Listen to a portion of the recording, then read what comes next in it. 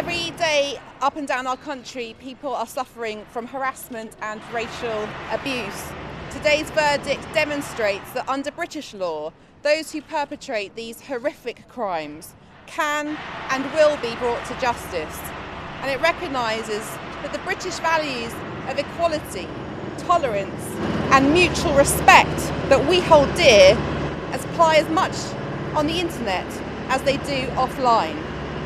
The protracted campaign of vitriol and hate had a deep impact on me and my family and my fantastic team. And I would like to thank the police and the Crown Prosecution Service for all their excellent work to ensure that Joshua Bonehill Payne will be held to account. If any good can come from this awful experience, I hope that it will send a strong signal to anyone experiencing harassment. You do not have to suffer in silence.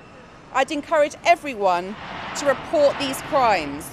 Together, we can show that they are not, nor will they ever be, tolerated. Thank you very much.